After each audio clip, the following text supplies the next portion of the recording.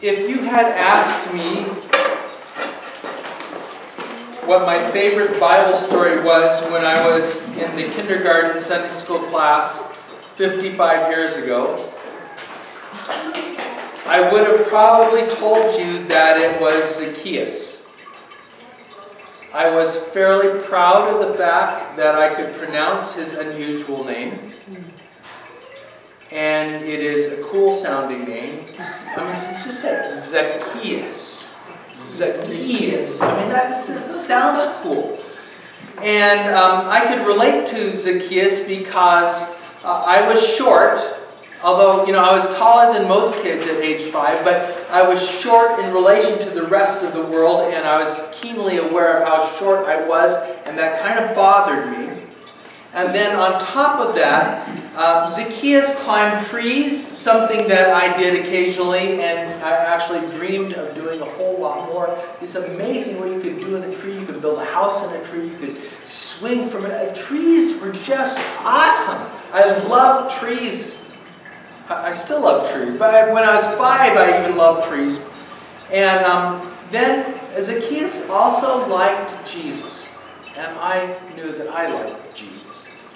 And to top it all off, Zacchaeus had his own song, which we would sing in Sunday school, and so I thought that it would be good for us to sing it. And if any of the children want to come help me sing this song,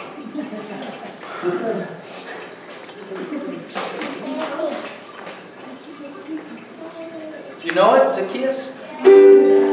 Zacchaeus was a wee little man, and a wee little man was he. He climbed up in a sycamore tree, for the Lord he wanted to see. And as the Savior walked that way, he looked up in the tree, and he said, Zacchaeus, you come down, for I'm going to your house today, for I'm going to your house today. Woo! You all are little kids, yes. You're all great as Zacchaeus. You've heard that before too, so I think, yeah, that's fun. But I am 100% sure that Luke was not thinking that this would become a children's story when he included it in his gospel account. I mean, it's great that kids are learning it, and they're doing so at their own level, but some of us get stuck there. We see this as a Sunday school story with a Sunday school song, a story about how Jesus loves short people who climb trees, and we never get around to digging a little deeper into what it's actually all about. So that's what I want to do this morning. I want to dig or peel back another layer on this story, and I want us to see the story of Zacchaeus, that it is just as relevant to us as adults as it is to the children. So let's start with another look at the passage itself, this time in the authorized points to the paraphrase. I'm going to read it for you. After healing the blind beggar on the outskirts of town, Jesus entered Jericho and was passing through on his way to Jerusalem. Zacchaeus was a well-known shady character in Jericho. He'd become quite wealthy because of his position as the head tax collector. Zacchaeus was also quite short, which made it difficult to see the passing Jesus. A lot of people had come out to catch a glimpse of Jesus, for his miracles and teaching had made him famous. But short Zacchaeus was being crowded out. He solved the problem by running ahead of the horde and climbing a sycamore tree so he could see the approaching Jesus. Zacchaeus didn't have much dignity left, for everyone knows that grown men don't run or climb trees. As Jesus came to the spot below Zacchaeus' perch, he looked up, saw him, and said, Zacchaeus, today is your day. Get yourself down here right now. I want to be a guest in your home. The elated tax collector scrambled down the tree and enthusiastically welcomed Jesus. Those who figured out what was going on started to kvetch. He's going to accept the hospitality of a scumbag sinner. Disgusting. The embarrassed Zacchaeus acknowledged the legitimacy of the crowd's reaction in his response to Jesus. Look, Lord, I'm a changed man. I hereby give half of what I have to the poor, and whatever I have swindled will be repaid 4 times over. Jesus said, today is the day of salvation for this man and his household.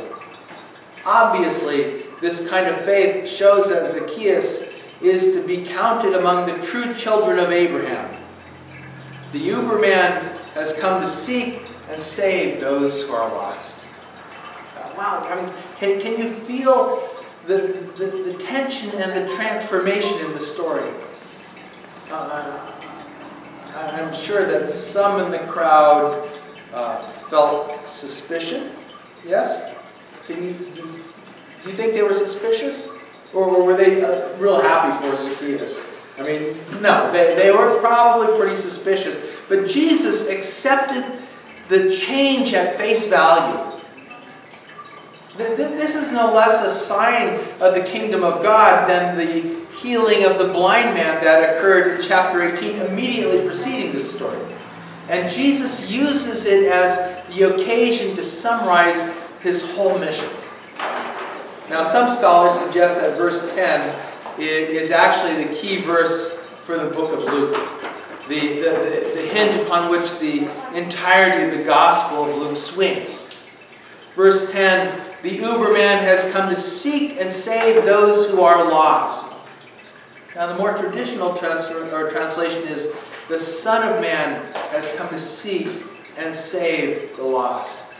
The Son of Man is Jesus' favorite self-designation. We've talked about this before. In Jewish literature, biblical and otherwise, the Son of Man was this messianic figure. He was expected to appear at the end of time to judge all the people.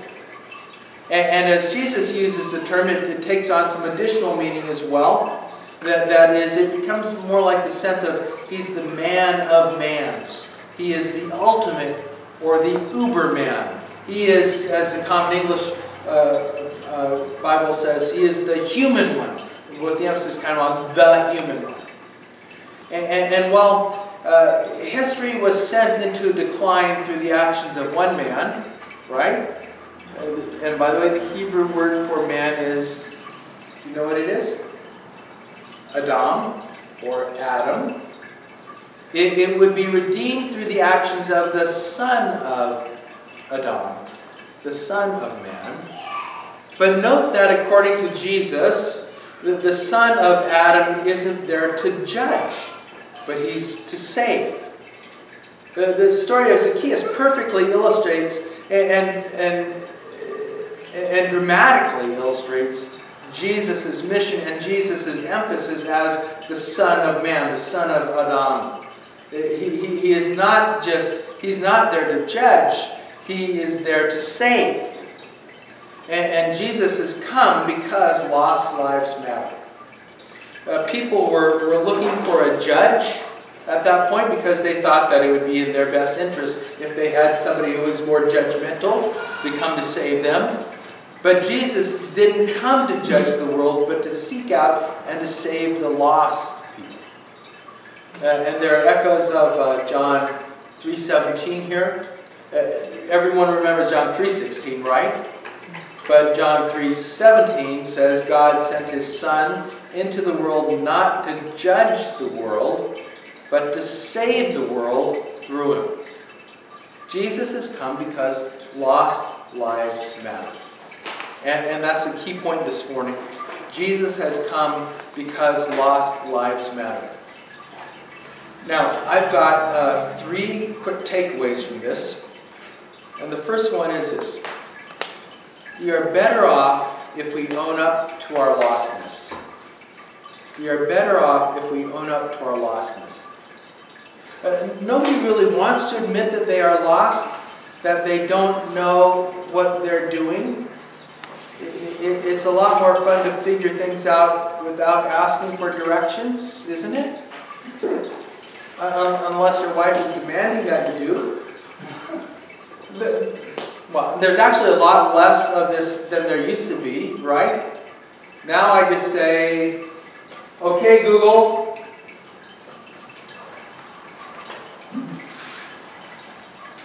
Okay, Google. Where am I? Here's a map of Phoenix. It shows me right where I am. Okay, Google, plot me a route. Plot me a route home. It plots a route home. I don't have to worry about being lost anymore, right? I mean, it's just pretty, that solves one major relational problem for men. And I'm also very proud that I can use the latest technology, and that pride can overshadow the fear of appearing to be out of control. When you're lost, you are out of control, so you don't want to appear like you are lost. But the technology and all-knowing Google can't really tell you how to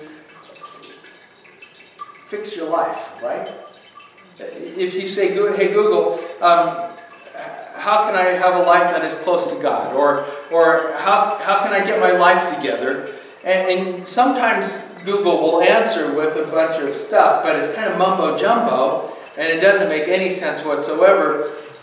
But it doesn't have to be complicated. If you acknowledge your sense of lostness to God, you are positioning yourself to receive direction and restoration from Him. That's what Jesus came to do, to get us back on track, to seek those who are lost and to save the lost. And most of the world could actually, I'll tell you, this is a secret. Well, it's not a secret, you know it. Most of the world could actually care less what you do with your life. But Jesus came because even when we are lost, your life matters. Jesus came because lost lives matter. Now, when did Zacchaeus first realize that he was lost, a lost person? It's kind of difficult to say.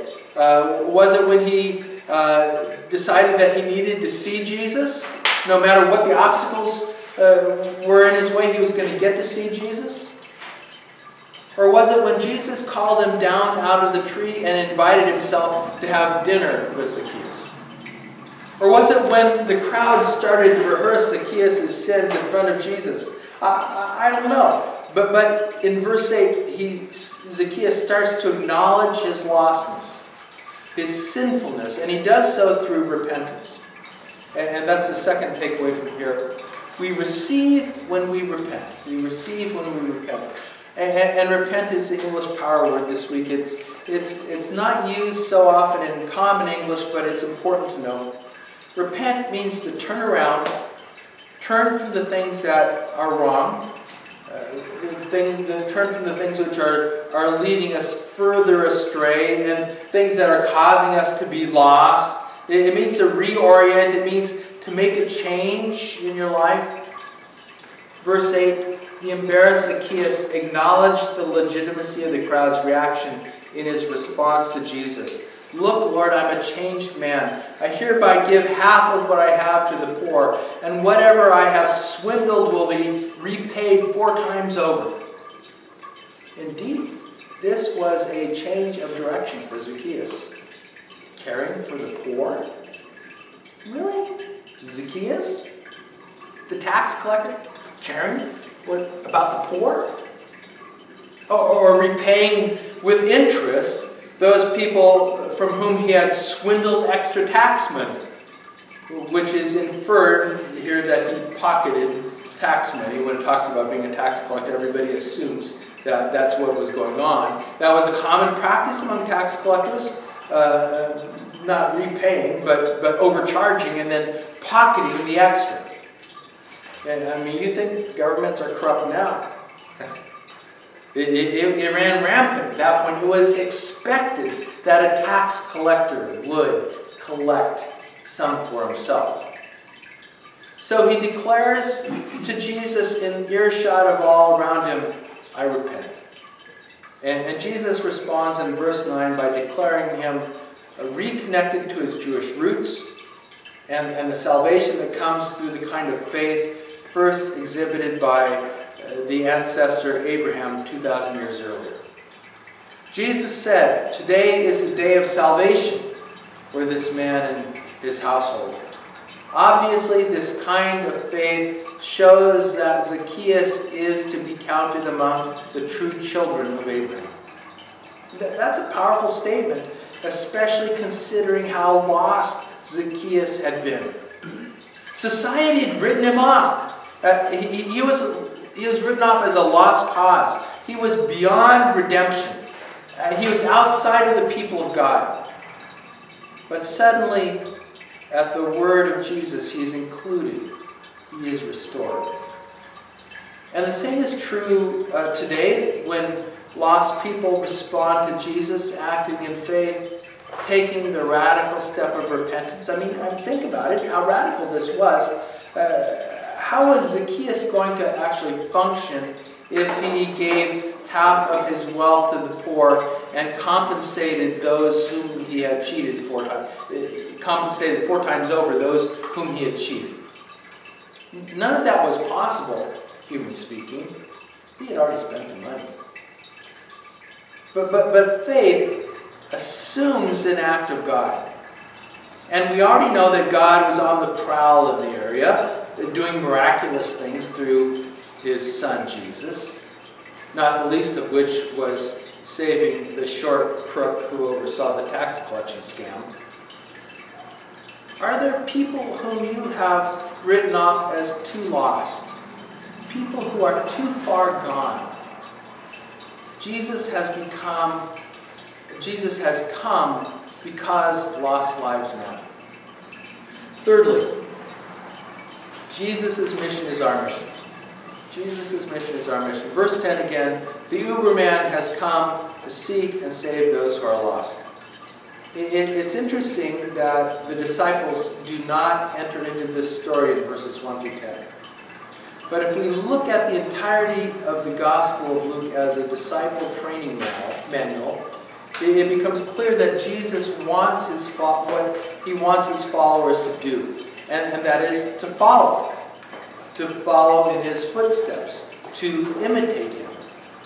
And that means caring about the lost, for Jesus has come because lost lives matter.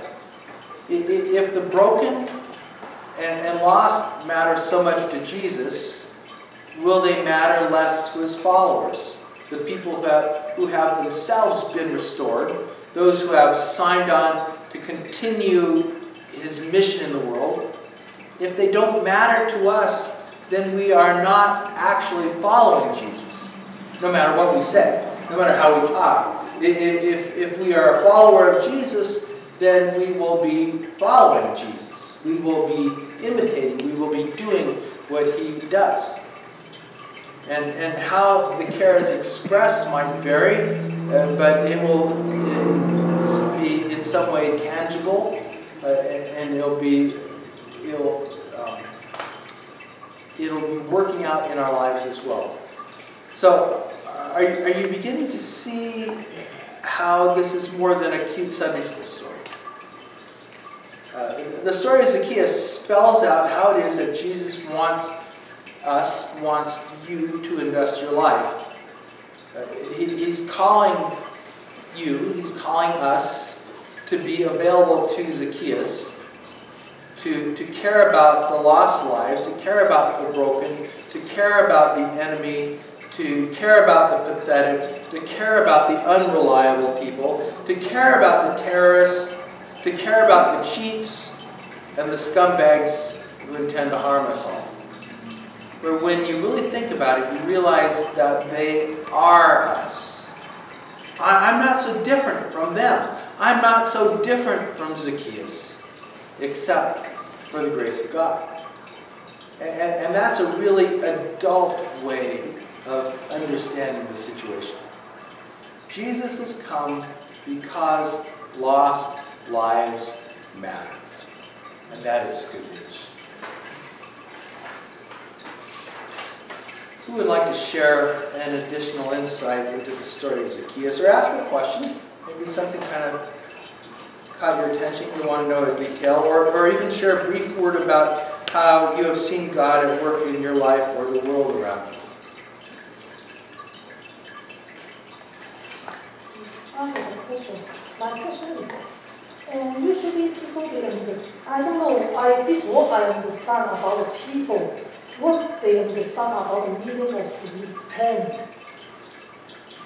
I think many people they think, when I pray to God, I just repent my sin. I just say, oh God, I sin against you. I do something wrong, and then nothing. That's partial. That's not real repentance. If you just say I'm sorry or say I'm going to go in a different direction, but full repentance is a turnaround. Yes. It is saying it, and it is going in a different direction as well. And I think some people, a lot of people do this one. This is what I understand.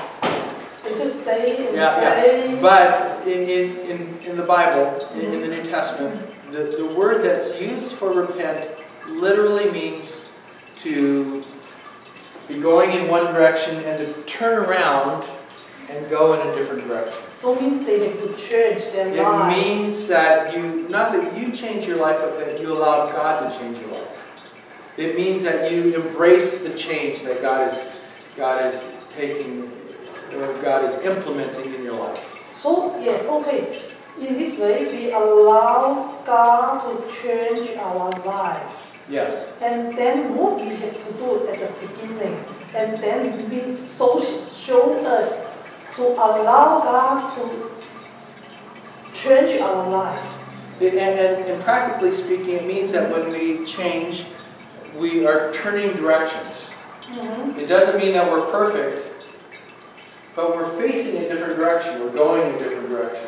That's what repentance is. It's to change directions. I used to be going towards serving myself, and now I'm looking at God and I'm going towards serving Him. So this actually the repent, the meaning. Not the people they understand. Oh, I just say I'm sorry, I'm doing something wrong, and ask God to forgive. That's good. That's a good start, but it's only a part of the process. The fullness of it is to turn and go move in a different direction. So how about other people? They don't say this one. They don't, and when they pray, they don't say, oh God, I do something wrong against you. They don't say this one, but they actually change their direction to follow God, the instruction. And this means they exactly repent, or they don't repent. Yeah, there is what do you mean? Because some people they don't. Jesus tells the story about two sons. It's two sons, and the father in one of them tells the son to go do something, and he says he'll go do it. Yes. But then he doesn't really do it. Then he tells the other son to go do something, and he says, no, I'm not going to do that. Then he goes and does it anyway. He changes his mind and does it anyway. And the second is the one that understands. It's not just the one that says, but it's the one who actually changes. So, in my understanding, actually, the repent not about what we say, it's what we do. It's more about what we do than what we say, even though saying is a part of it. But how about if we don't say it and we just do it?